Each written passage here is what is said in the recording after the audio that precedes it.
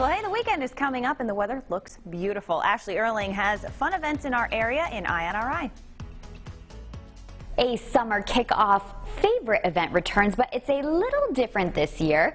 The Newport Flower Show will be reimagined as an indoor self-guided tour of floral design exhibits at Rosecliff called Back in Bloom, a Ballroom Floral Fantasy.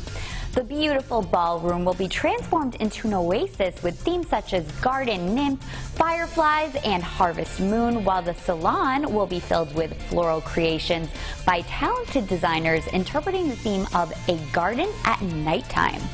The spectacle will continue on the back terrace, where a conservatory-like garden space will feature alfresco exhibition tables created by local event and floral designers.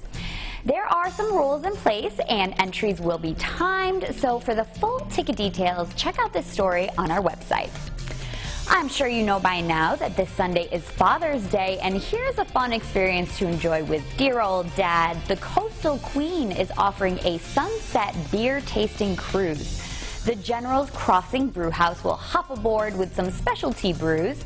You can taste while cruising through the East Passage of Narragansett Bay, where you'll take in views of the Newport Bridge, historic forts, and lighthouses. The cruise is 90 minutes. They are very popular, so if this does sell out, be sure to check their website for upcoming tours.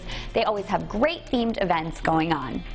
And maybe you still need to do a little shopping for dear old Dad ahead of Father's Day. Okay, if so, head to Wayland Square's annual sidewalk sale.